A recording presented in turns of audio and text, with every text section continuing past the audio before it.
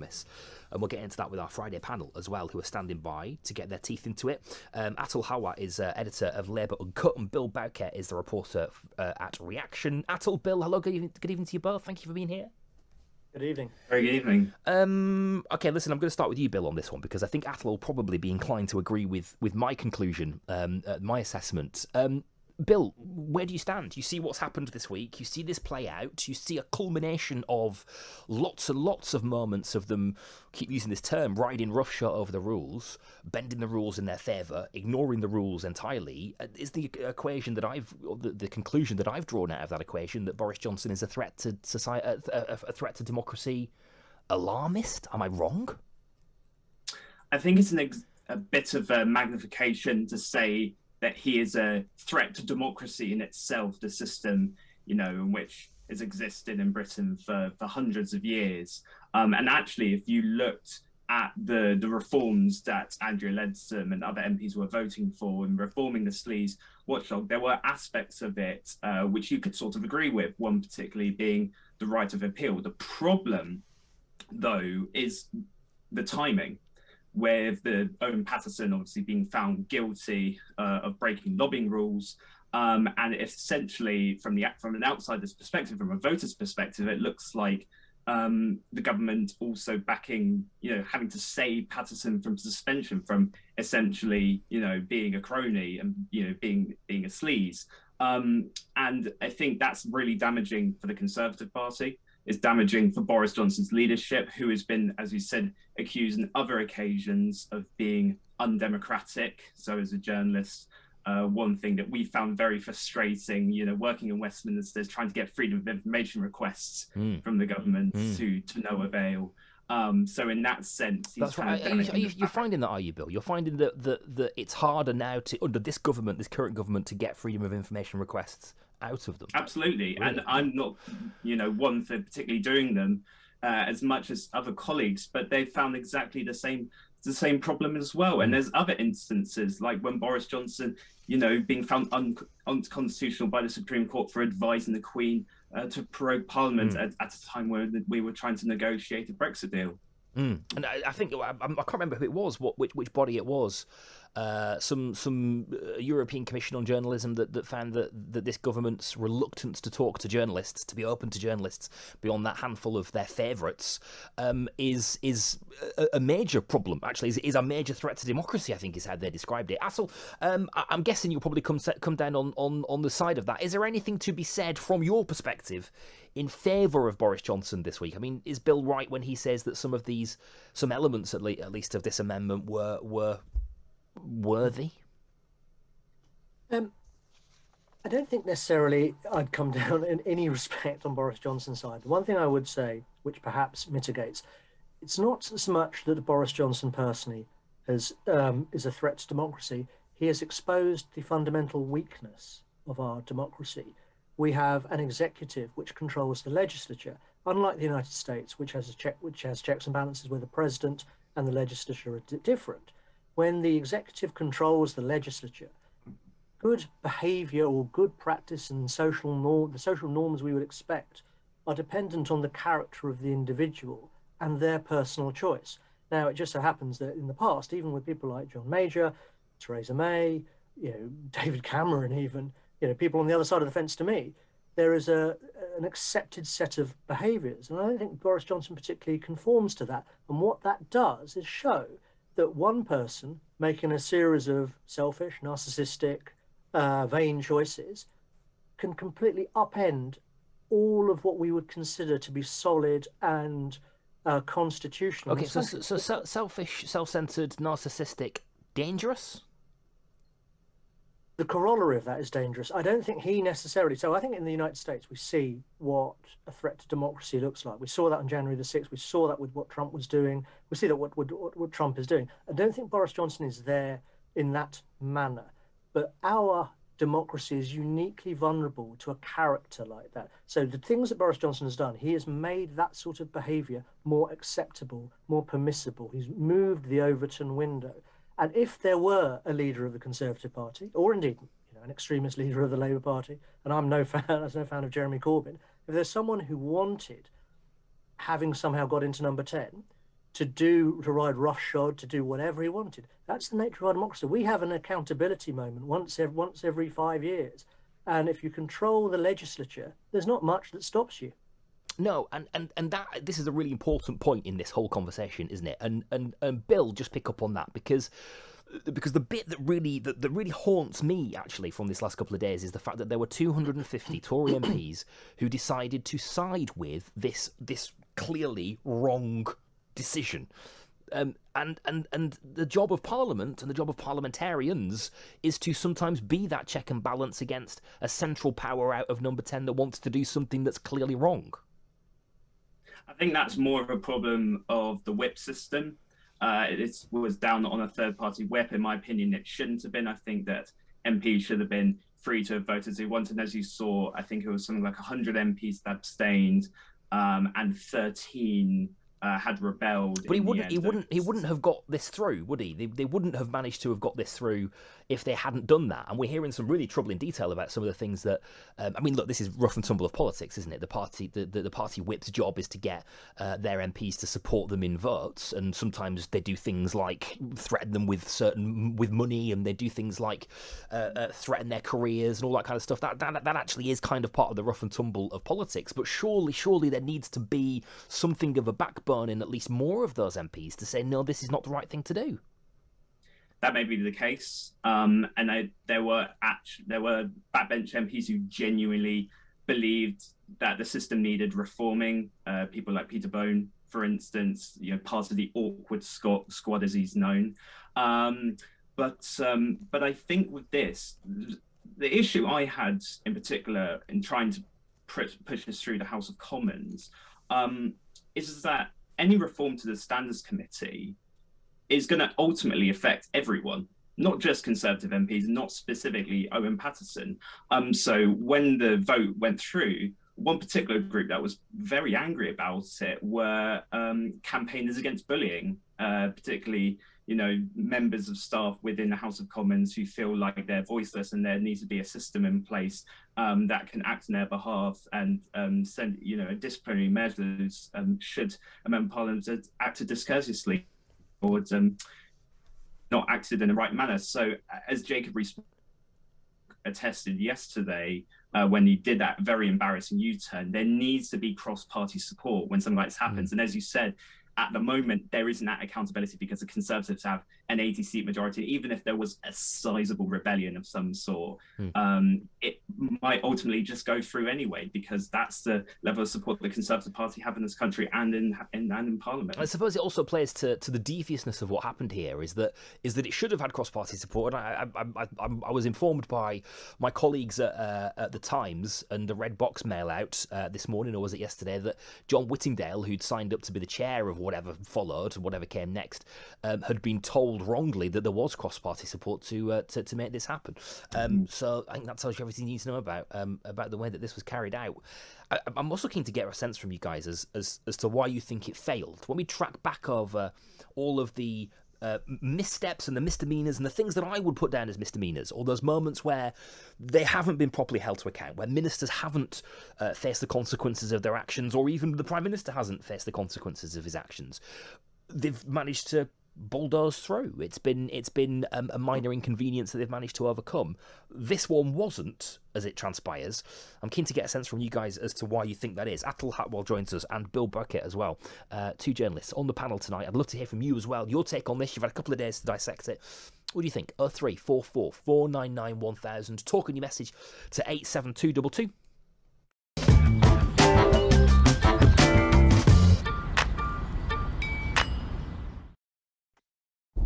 Online, on DAB, and on the talkRADIO app. talkRADIO.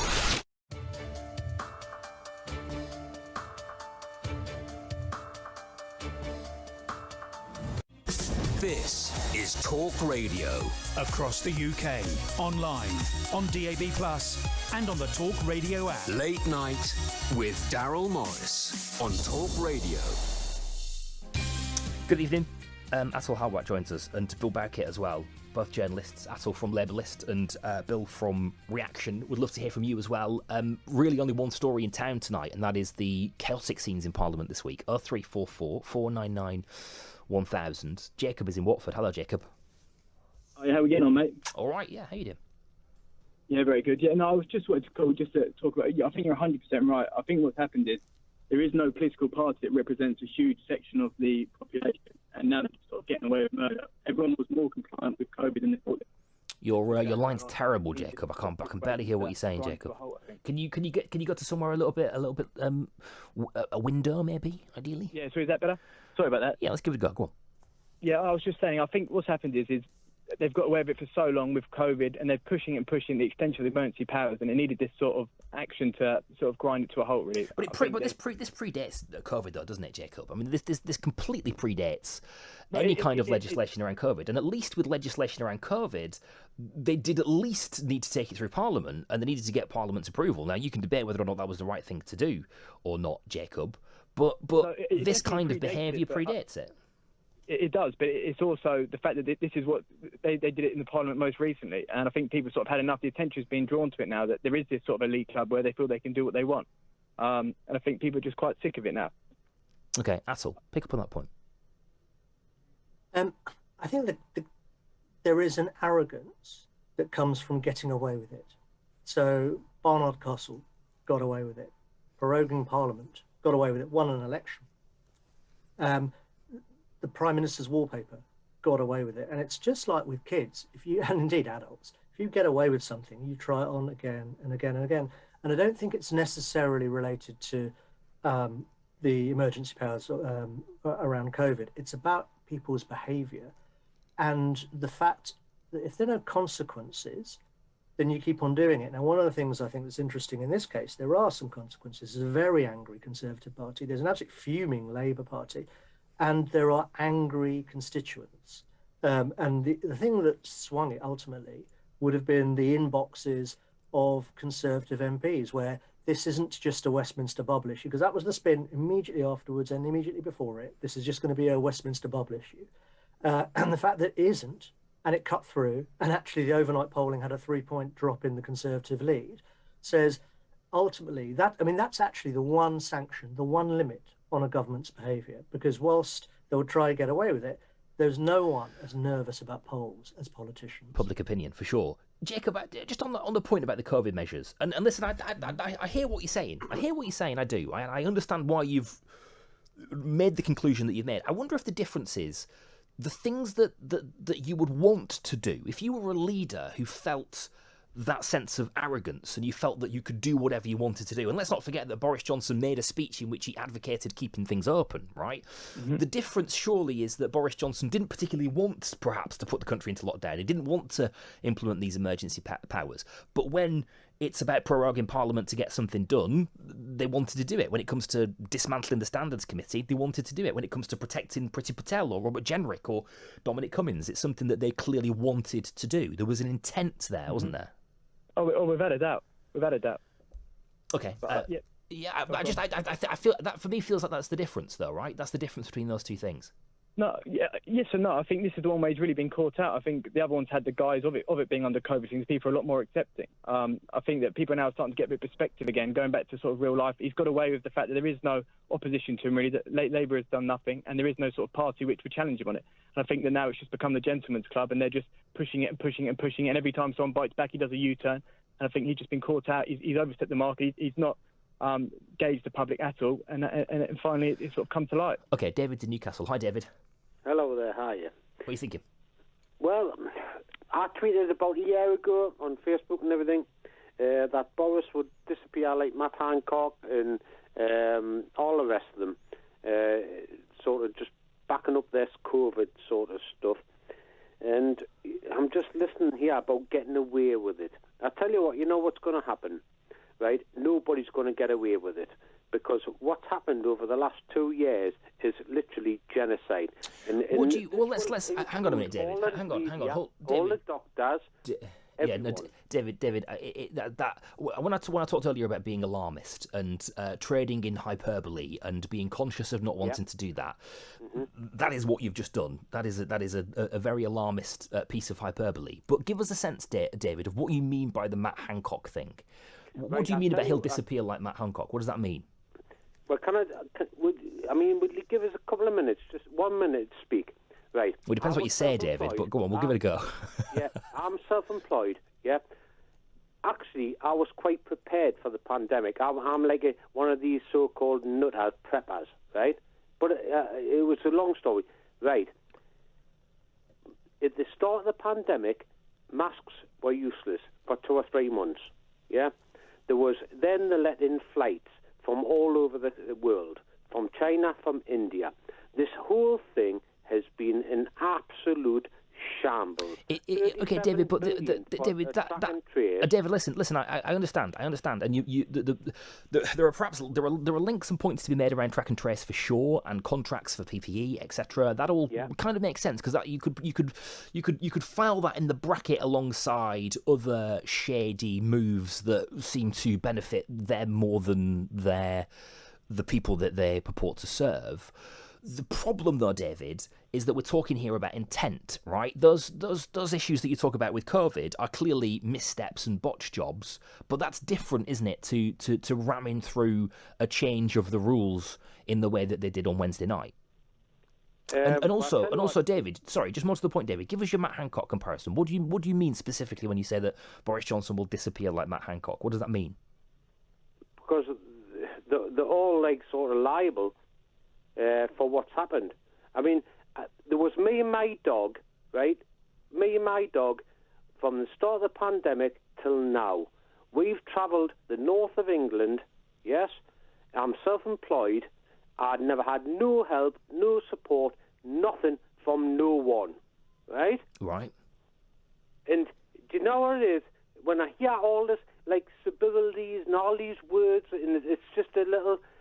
no, it's not. This is real people's lives. I was travelling through, But David, you seem to be engaged in a debate that we're not having around COVID restrictions. There, I think. Let me just bring in Bill though on that because you're nodding along, Bill, and I wonder. Listen, I don't agree necessarily on the issue of COVID restrictions.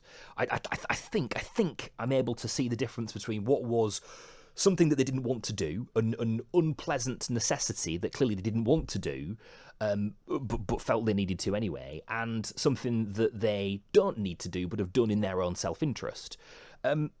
In the public's mind, Bill, is there a conflation of the two that sort of builds up this sense that they're not on our side? Or actually, let me rephrase that question slightly, because the majority of people, if polling is to be believed, the majority of people are relatively comfortable with the restrictions, indeed were supportive of them, and therefore there's a conflict there, right? I mean, is that empowered Boris Johnson to believe that he can get away with other things?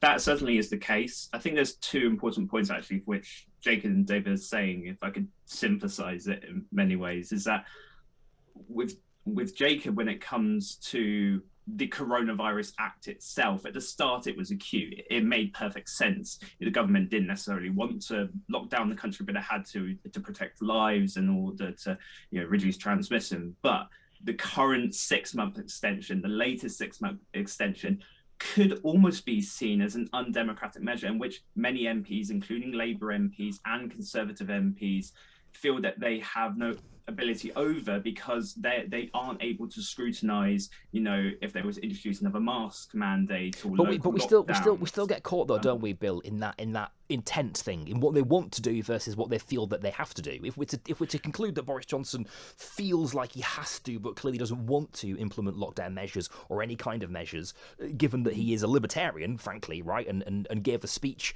to that effect at the start of the pandemic, but felt like he had to as a necessity to protect public health, that surely isn't the same thing as ramming through a rule change because it's an inconvenience.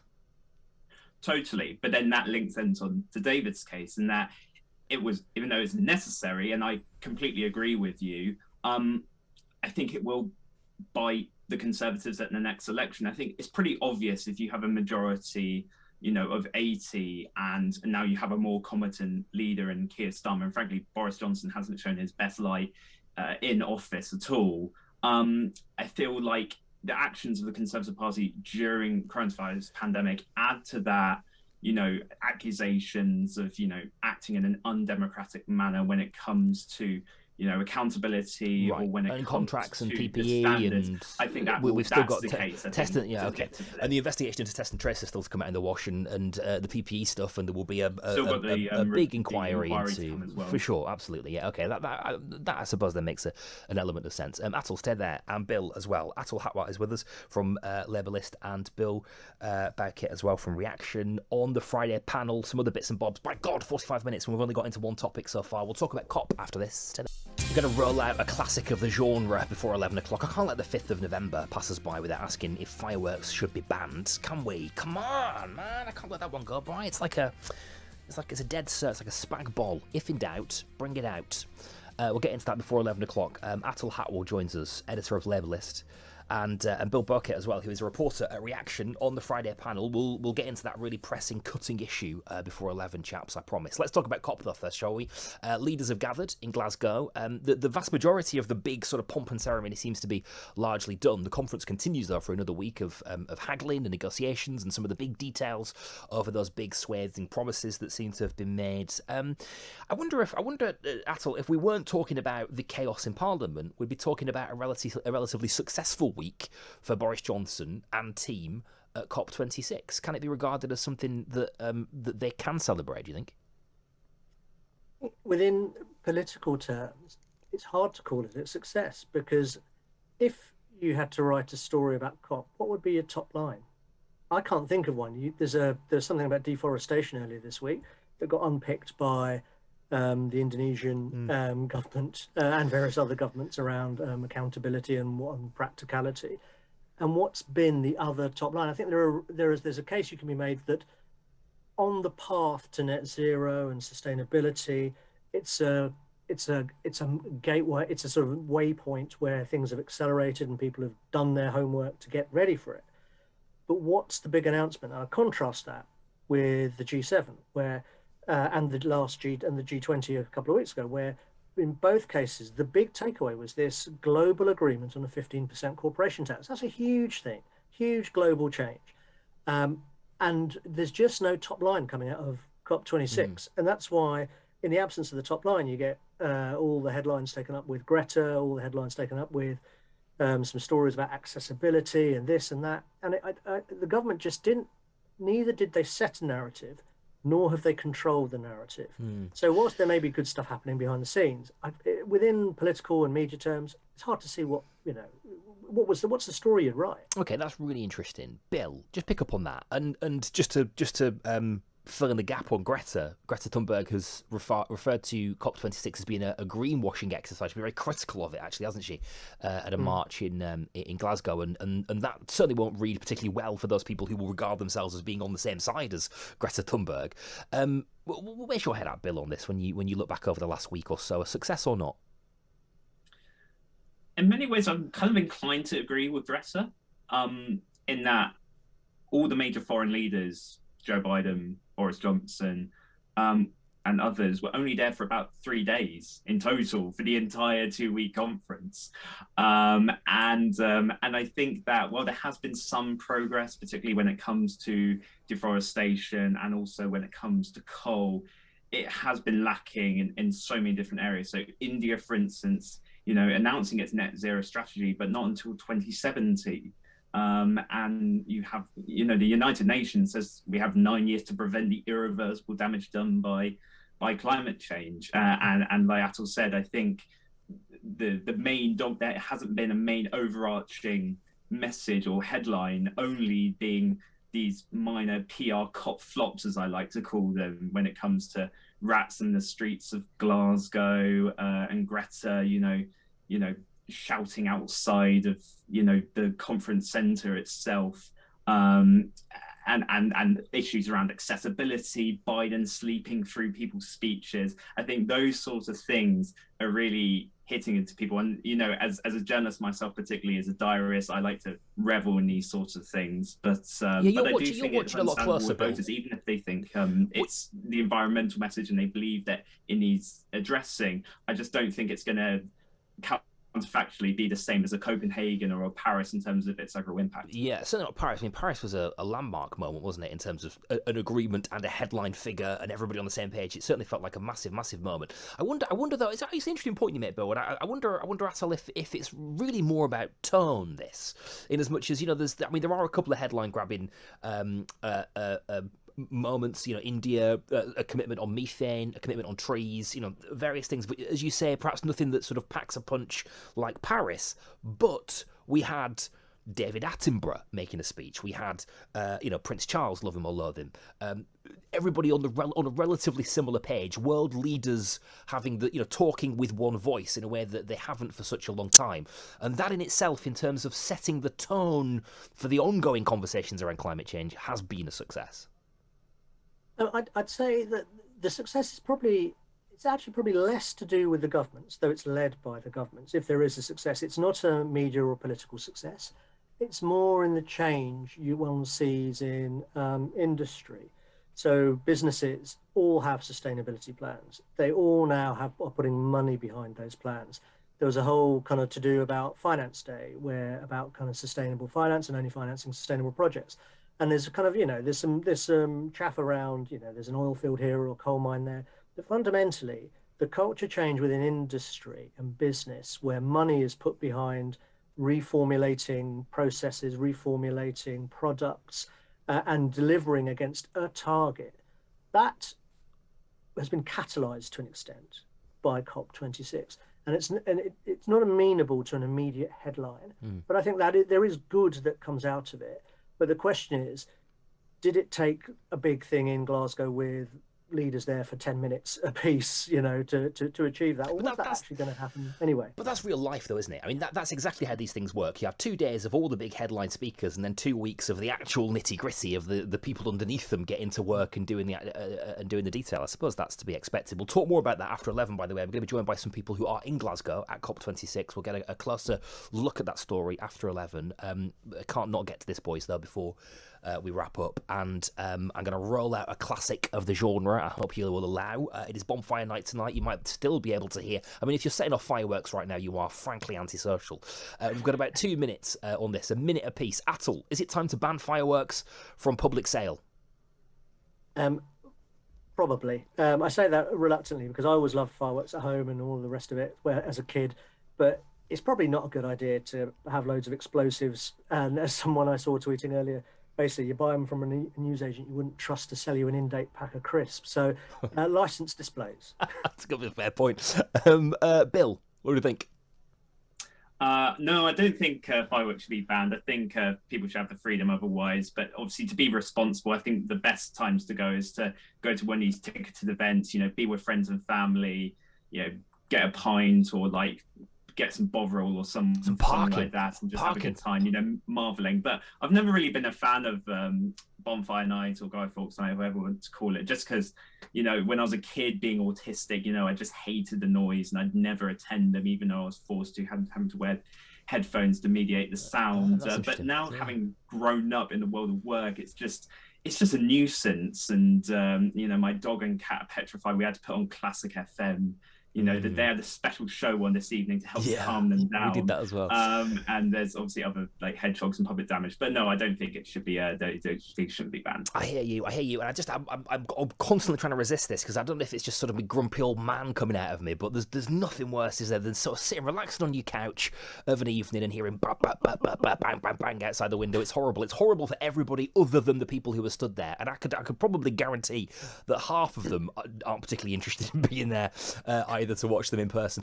Bill, Atul, really nice to talk to you both. Thank you so much for being with us on the panel tonight. Really appreciate it. Atul Hatwal from Labour and Cut, and Bill Bowkett as well from Reaction. Okay.